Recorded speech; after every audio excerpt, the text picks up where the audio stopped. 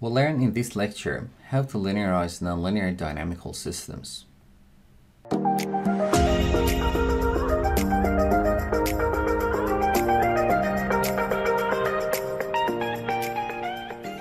In this lecture, we want to explain how to approximate a nonlinear system x dot equals f of x to a linear system x dot equals ax. But before we explain how to linearize a system, we first need to explain why we do this. Why do we want to approximate an accurate system to a system which is not accurate?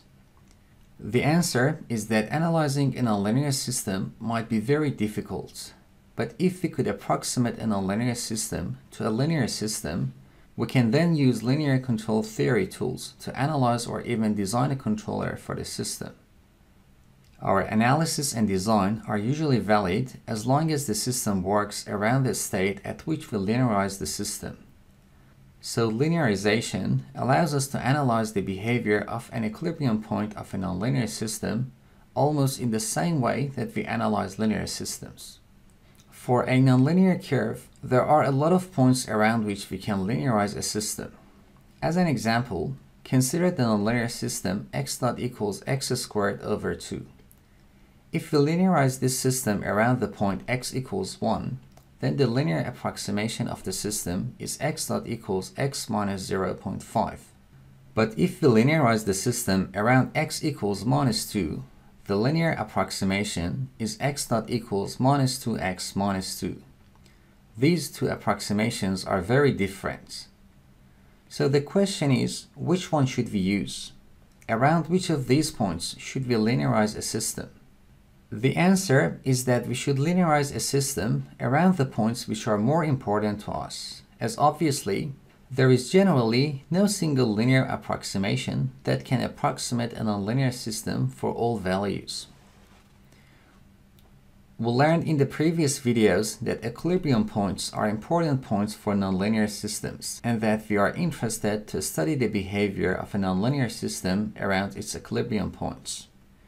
Remember from the lecture on phase portrait that we used the stability definition and phase portrait and vector field diagram to study the stability of equilibrium points of the pendulum system with friction. It would be much easier if we could approximate this system around its equilibrium points and then simply use linear control theory. This is what we are planning to do in this and the next video. Consider a nonlinear system x dot equals f of x. The Taylor series expansion of f of x around the equilibrium point xe is x dot equals f of xe plus the partial of f with respect to x at xe times x minus xe plus the higher order terms, which are all functions of x minus xe. For example, if x is a scalar, then the higher order terms include x minus xe squared, x minus xe cubed, and so on. So if, for example, xe is 0 and x is between minus 0.1 and 0.1, then x minus xe is between minus 0.1 and 0.1. The term x minus xe squared is between 0 and 0.01, which is much smaller than the absolute value of x minus xe. Similarly, x minus xe cubed is between minus 0.001 and 0.001. And is certainly a negligible term as long as x is between minus 0.1 and 0.1. So we can approximate the nonlinear system by this first order system. We can further simplify this equation. Since we approximated the system around an equilibrium point, the first term on the right hand side is 0 according to the definition of an equilibrium. So the approximated system around the equilibrium point xe is x dot equals the partial of f with respect to x at xe times x minus xe. This system can also be written in another coordinate system by applying the change of variable z equals x minus xe. Let's now see an example. We are given a second order nonlinear system and are asked to linearize the system around the origin. We've just learned that the linear approximation of the system around an equilibrium is in this form. But in this example, f is a vector and takes in a vector. So f is actually two functions, f1 and f2, that both take in the vector x. In other words, f is a function that takes in two variables, x1 and x2, and outputs two variables, f1 and f2. So to take the derivative of f with respect to x, there are actually four derivatives that we should calculate. The derivatives are expressed as a matrix which is called the Jacobian matrix. The entries in the first row of the Jacobian matrix are the partial of the first function, which is f1 with respect to the first variable, which is x1, and the partial of f1 with respect to the second variable, which is x2.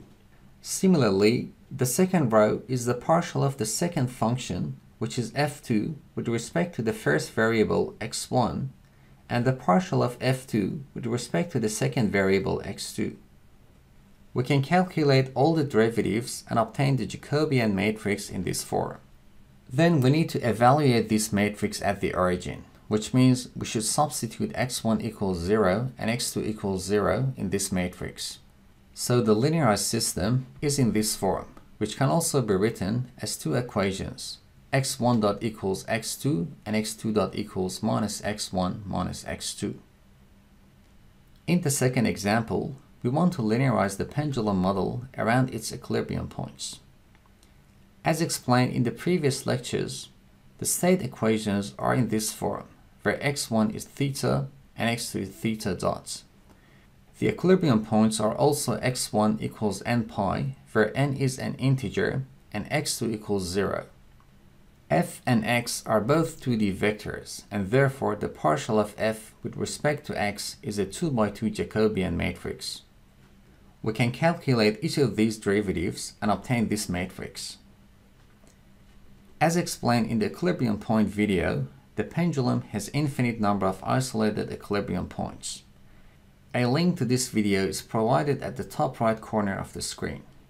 We are just going to calculate the linearized system at two equilibrium points, the origin corresponding to the case where the bob is hanging down, and the point x1 equals pi and x2 equals 0 corresponding to the position where the bob is at its utmost position. For the first case, the linearized system is in this form, and in the second case, it's in this form. You can now calculate the linearized system at any other equilibrium point that you want. We've learned in this video how to linearize a nonlinear system around an equilibrium point. In the next video, we will explain the relation between the stability of the equilibrium point of a nonlinear system and the stability of the linearized system. It's an interesting and a powerful fact that a linear approximation of a system around an equilibrium point can be used to study the behavior of a nonlinear system around the equilibrium point.